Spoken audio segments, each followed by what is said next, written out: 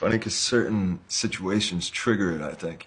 You know, for one, being surrounded by his name everywhere, and then two, it becomes, I think, as well, something where, I mean, for one, when that was the voice that I spoke in for 2 years, it is so habitual.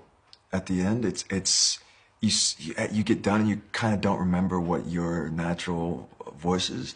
Also, I think a lot of the comparisons that people draw to my voice are me when I was like 17 years old. Bit of a So difference. I'm 30 now, so my voice has dropped a bit. So yeah, it's funny. Voices are a funny thing.